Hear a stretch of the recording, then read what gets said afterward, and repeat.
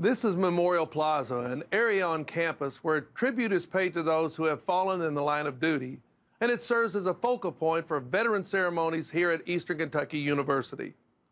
Pete Harry says he doesn't really think of himself as a saddle maker, but instead as more of a problem solver.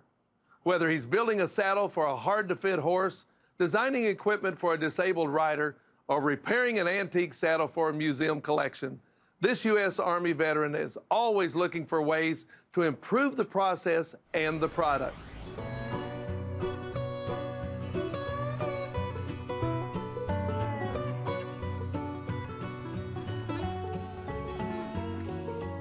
There was never a time in my life when I was not interested in horses. I've loved horses since I was big enough to remember. I loved all saddles. I loved the equipment. And even today, when I watch a Western movie, I spend more time looking at the horses and looking at the equipment than I do listening to the storyline. And probably in the late 70s, I decided that I was going to do this full time just because I like creating things. And this was just a natural outlet for me with the horses. A lot of my work is self-taught. I grew up around this business, but I was never satisfied with what I knew. I always wanted to know more. Consequently, I went to classes on anything that I could find that was related. The skills that I started out learning were things that I could apply to my saddle business here. I was already doing a little bit of silver work at that time, but I really wanted to learn how to engrave. I went to Kansas, to Emporia, Kansas, to GRS engraving school. As soon as I got back, I kind of forgot about the silver for a while and started engraving guns and doing that type of work, which led to gunsmithing school. One thing just kind of leads to another. Saddle making is a dying art.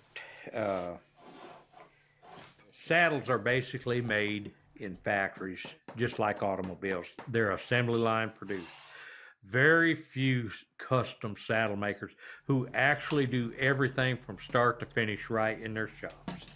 Factory saddles are built on standard trees. In other words, they assume every horse is exactly the same.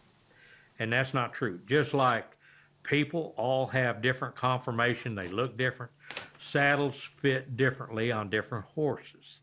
You want something that's not only comfortable for yourself, you want it comfortable for the animal.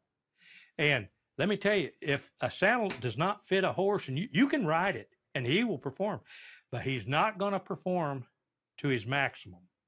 He's only going to perform to the point that it starts hurting him.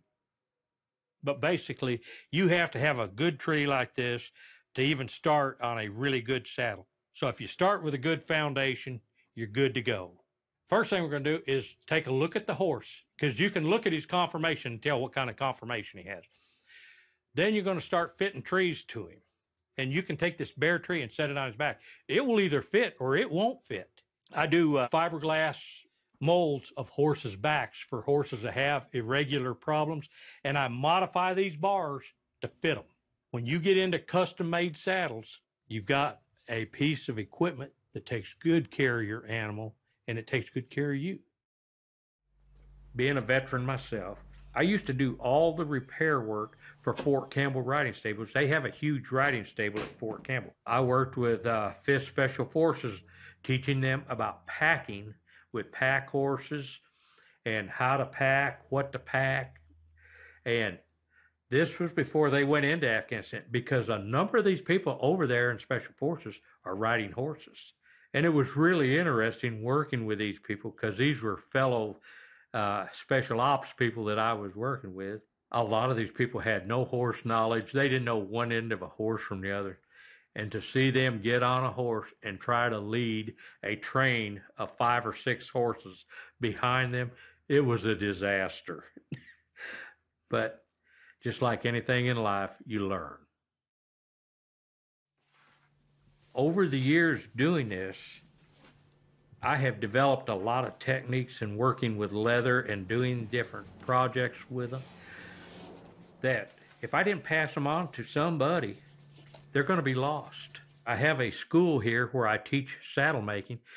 I have people come from all over the world. I've had them here from just about every state in the United States. The school here that I have is VA approved, and I get a lot of veterans.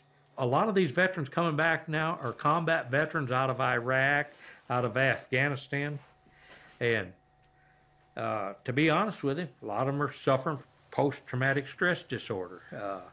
It's a common problem, and there's just something about working with your hands that is soothing. Some of them, they really get wrapped up in it by the time they're finished. I've had several of them come in here, and they've taken every class that I've offered.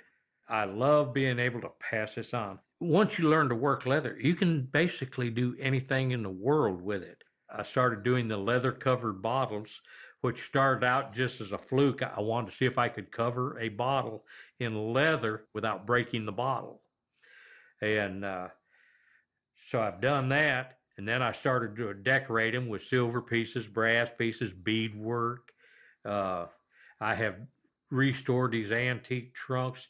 I've actually built reproductions of them. I like them with the Native American Indian design on them.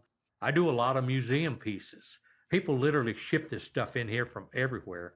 And you look at it and you think about what it looked like when it was brand new. And if there's enough of it left that you can find the patterns off of it and things, and to restore it just exactly like it was when it was brand new, and it's fully functional. I never intended to build side saddles. It started out just restoring a few of them. I ended up building all the saddles that one of the companies in North Carolina sold. They closed their shop maybe a year ago, and now I've taken on building them for a company in New Jersey that basically took over from the company in North Carolina. There's just a real satisfaction in something that you created. You're never bored. It's always something new. There's always a new challenge. Once you start, it becomes an addiction. You're never satisfied. You always want the next one to be better, and you're always looking to create something that nobody else has done. The black silver mounted saddle that I have out front that you were looking at, that saddle is 45 years old, and it still looks like new. Kind of nice to know that you're building something for posterity that will be here long after you're gone.